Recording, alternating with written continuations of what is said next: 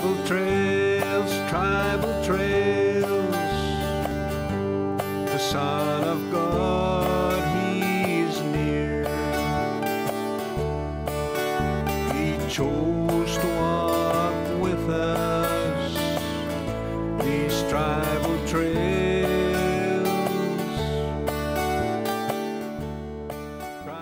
Hi, thank you for tuning in to Travel Trails. I'm glad that you decided to spend this half hour with us to study God's Word.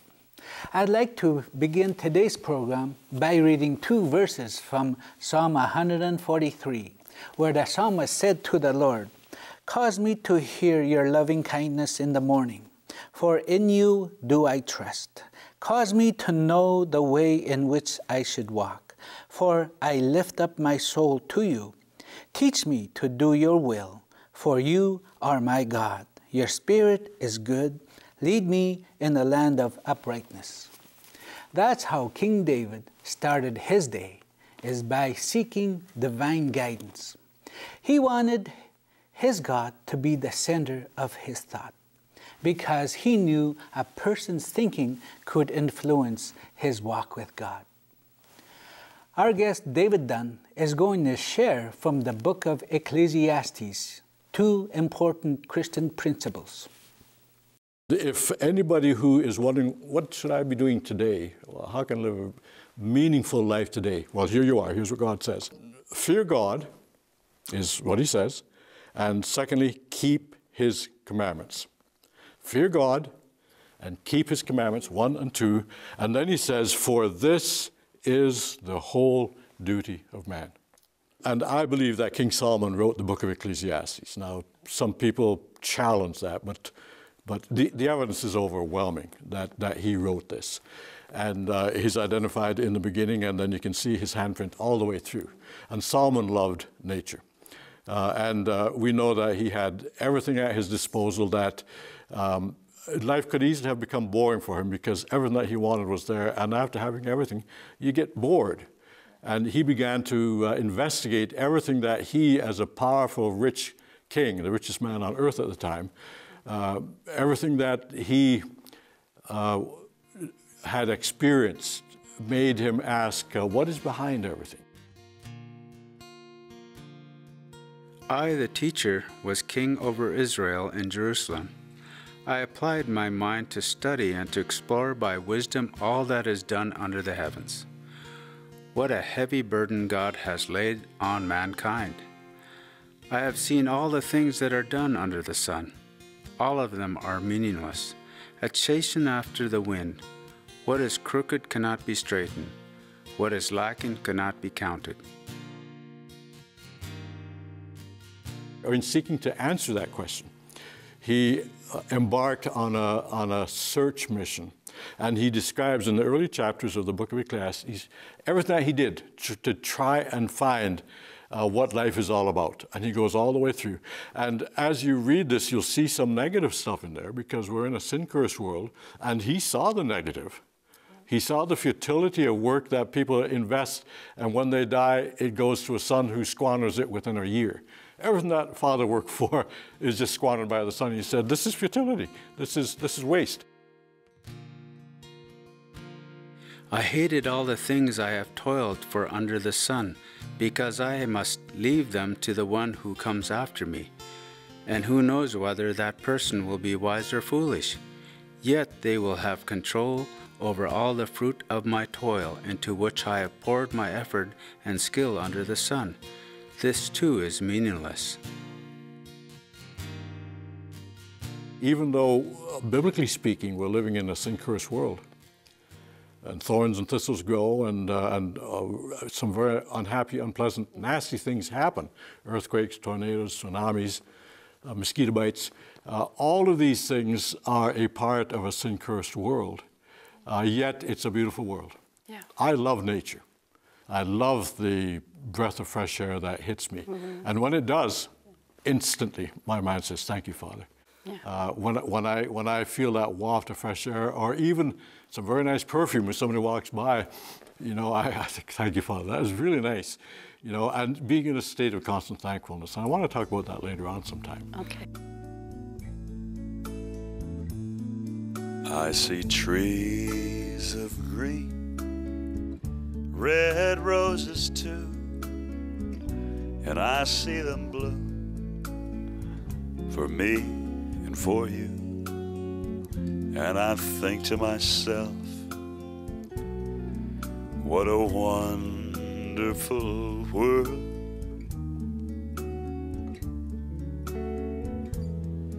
I see skies of blue and clouds of white, the bright blessed day and the ever dark sacred night. And I think to myself, what a wonderful world.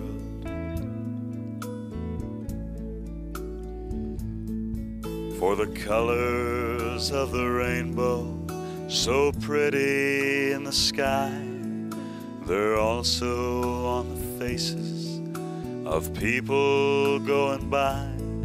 I see friends shaking hands, saying, how do you do?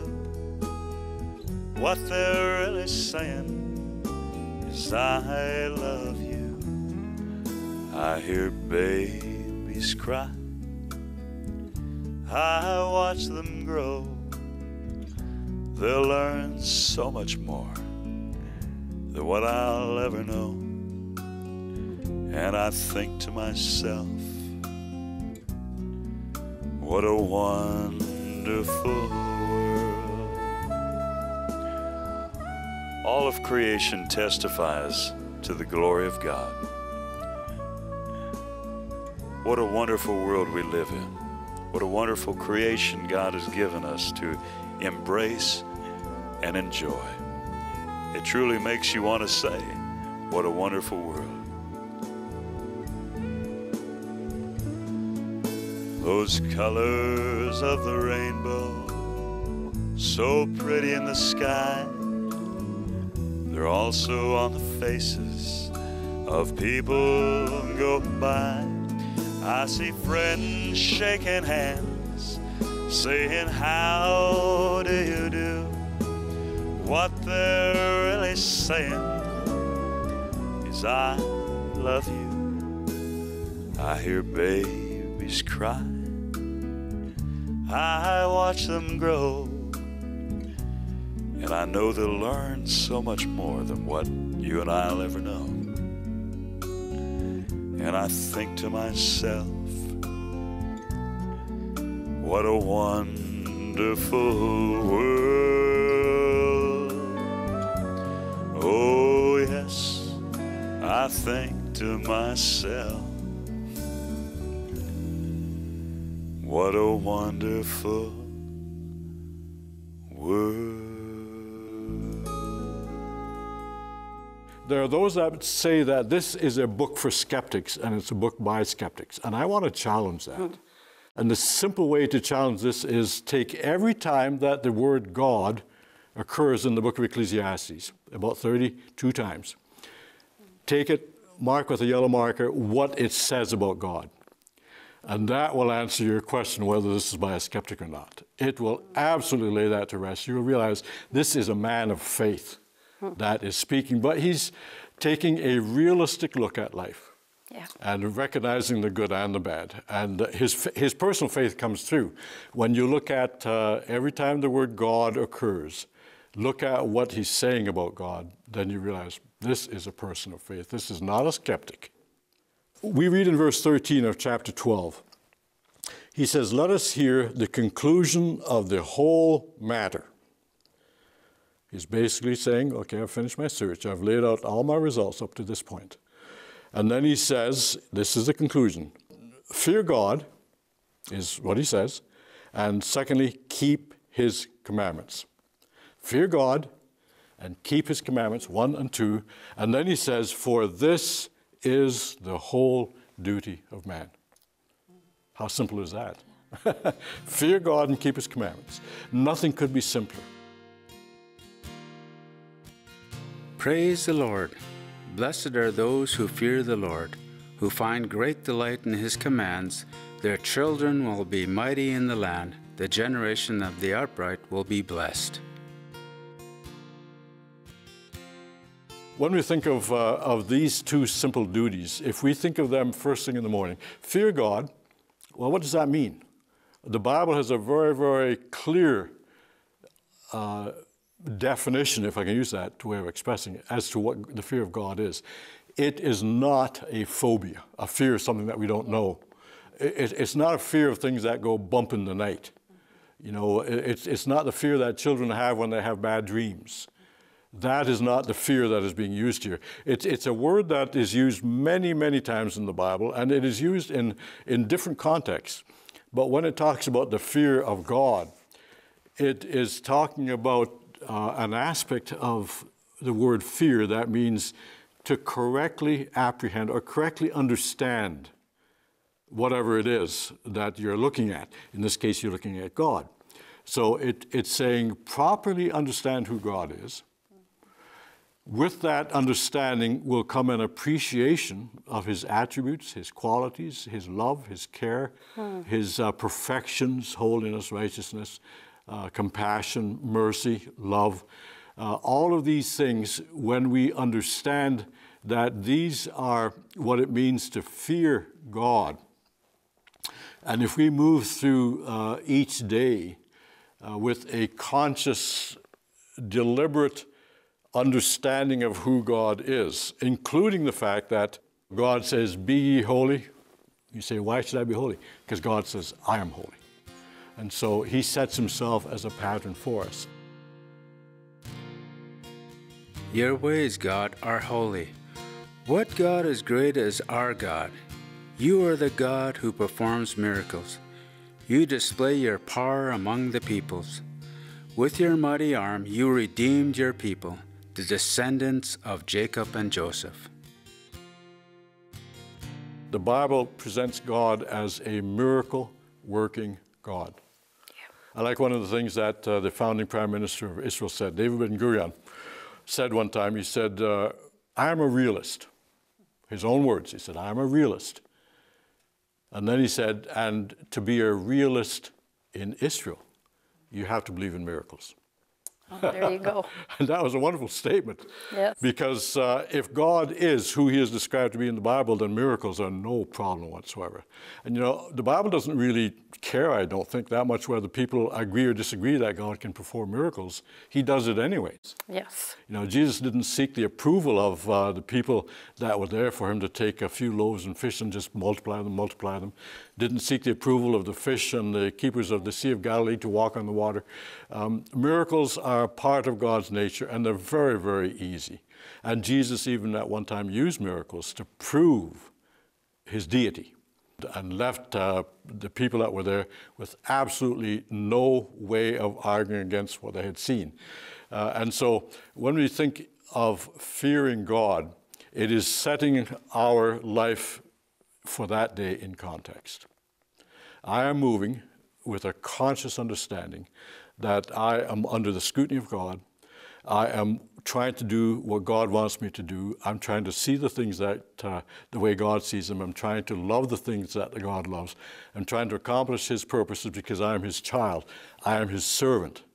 And so as I move through this day, I do it in the conscious fear of the Lord. To all who did receive him, to those who believe in his name, he gave the right to become children of God.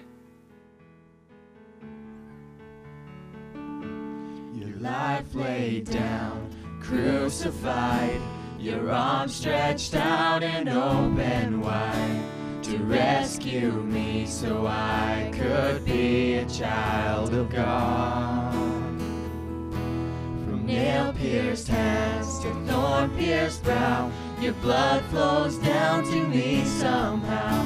It cleanses me so I could be a child of God. Praise to the Lamb that was slain. Praise to the Father who gave his Son away. The proof of love, the price of grace, You traded all to take my place. You died for me so I could be a child of God. Your life laid down, crucified, your arms stretched out and open wide to rescue me so I could be a child of God. From nail-pierced hands to thorn-pierced brow, your blood flows down to me somehow. It cleanses me so I could be a child of God. Praise to the Lamb that was slain. Praise to the Father who gave His Son away. The proof of love, the price of grace. You traded all to take my place. You died for me so I could be a child of God. Wow, the song reflects the wonder of God's salvation, and it shows us how the three-in-one God worked together to redeem the fallen humanity. Let's listen to the Apostle Paul's teaching in Galatians chapter 4. But when the fullness of the time had come, God sent forth His Son, born of a woman, born under the law, to redeem those who were under the law, that we might receive the adoption as sons. And because you are sons, God has sent forth the Spirit of His Son into your hearts, crying out, Abba, Father. Therefore, you are no longer a slave, but a son. And if a son, then an heir of God through Christ. God is indeed good and kind. For what Christ has accomplished on the cross has changed our lives for the better. So when you put your faith in Him, you're no longer a slave of sin, but a child of God. I hope you accept God's offer to you today. If you desire this, pray with me right now. Let's pray. Heavenly Father, I know that I have fallen into sin. And Lord, I know you have sent your Son to die on the cross for me, to be free of my guilt and shame.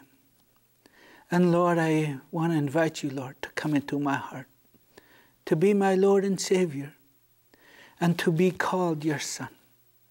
In Jesus' name I pray. Amen. Parents have expectations for their children. God is a father too. He wants His children to be like Him, loving people unconditionally. Jesus taught His followers this truth in Matthew chapter 5. Therefore, you shall be perfect, just as your Father in heaven is perfect. So I encourage you to call Travel Trails, because we want to help you to know God and His expectations. Let us go back to David as he brings up another principle of the Christian walk. And then the second is simply keep His commandments. And when we have a proper understanding of who God is, and then we read this, it says, keep His commandments. You remember Jesus said, how can you say you love me, but you don't do what I ask you to do? Are His commands harsh? No, they're not. No. And some people have said God must really be self-protective. What's the word that I want? A person that has a low self-esteem. Oh. Because he insists that everybody does what he wants them to do. These are the critical liberal types of thinkers, not political liberals, but left-wing. People that are scoffers. Yes. They say God has a personality problem. But the simple truth is that as you read the Bible, God's commands are not given to protect Him or to protect His identity or who He is or His program. Yeah. God's commandments, beginning with the Ten Commandments, were given for our protection. Yes. We are protected by doing what God says because He made us. He knows who we are. He knows what we need. He knows everything that has been a part of our life up to that point in time and what we are going through at this moment in our life, the struggles, the trials, the triumphs, the relationships, all of the things that make a part of what a day is and becomes, God is familiar with. And God gives us guidance. He says here, walk this way. My son, if you accept my words and store up my commands within you, then you will understand the fear of the Lord and find the knowledge of God. For the Lord gives wisdom, from his mouth comes knowledge and understanding. Then you will understand what is right and just and fair, every good path. For wisdom will enter your heart, and knowledge will be pleasant to your soul. Discretion will protect you, and understanding will guard you. In Israel, they have broken down all of the requirements in the Bible and find that there are 365 positive commandments in the Bible. Do this, do this, do this, do this. So they have one for every day. They put those actually onto the prayer shawls, the little stringy things that hang down.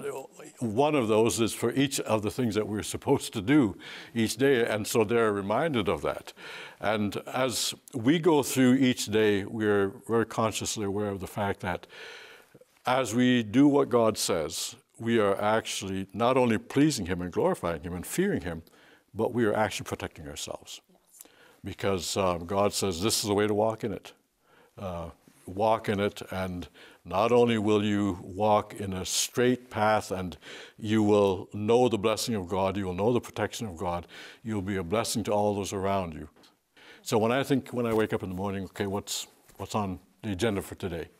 Right away I think, okay, first of all, I want to see things the way God sees them. I'm a realist, and I know that God can do whatever it is that he wants, whether it involves a miracle or not. That's okay. I want to learn to love what God loves, so I'm thinking God's thoughts after him with regard to all of the creation that he has made and his program, which includes the nation Israel, front and center. God loves Israel. My Bible tells me that. Yeah. I don't know that anybody else's Bible says anything else, but mine says God really loves Israel. So I love Israel and I pray for Israel. King David said, "Pray for the peace of Jerusalem. May those who love you be secure. May there be peace within your walls and security within your citadels. For the sake of my family and friends, I will say, peace be within you. For the sake of the house of the Lord our God, I will seek your prosperity." To a command of Scripture, and that is to pray for the peace of Jerusalem. That ties in not only with the command that we are given as God's children to think of, when we look at the word peace of Jerusalem, it is a much more significant word, an idea, than our simple word peace, because it carries with it the entire well-being of the city of Jerusalem. May it go well with Jerusalem today. And of course, warfare is not going too well, so peace fits into that. But there's so much more to it, that God would bless Jerusalem, that God would be favorable to Jerusalem, that God would show mercy on Jerusalem again, that God would deal with the problems and the issues. So when we pray for the peace of Jerusalem, we're praying God's thoughts after him and being obedient in doing that. And God promises that he will bless those that pray for Jerusalem. The Apostle Paul wrote to the believers in Colossae, "Since the day we heard about you, we have not stopped praying for you. We continually ask God to fill you with the knowledge of his will through all the wisdom and understanding that the Spirit gives, so that you may live a life worthy of the Lord and please him in every way, bearing fruit in every good work, growing in knowledge of God, being strengthened with all power according to his glorious might, so that you may have great endurance and patience, and giving joyful thanks to the Father, who has qualified you to share in the inheritance of his holy people in the kingdom of light. And then, what do I do today? Well, first of all, I walk through this day fearing God. Yeah. I want my mind to be filled with all of my knowledge of God. And then I want it to reflect in the fact that I truly do love him, so I'm going to do what he says. And it's not to protect him, it's to protect me. Yeah. Because it's a family thing. Our children who love us will delight to do thy will. And even Jesus said to his Father in heaven, which I understand took place before the world was created. He said, Father, I delight to do your will. Yeah. And he did that. So when he came and he served, as difficult as things were, he was delighting to do the Father's will. That's our approach each day. Thank you, David, for sharing with us. I'm glad that God is true to what he has described himself in the scriptures. The psalmist could testify to that. He said, O Lord, you are good and do good. Teach me your statutes. God by nature is good. What isn't good, he wouldn't give it to us. The psalmist also mentioned the benefits of obeying God's instruction. He said, great peace have those who love your law, and nothing causes them to stumble. What a promise. So we can put our total trust in God and his word.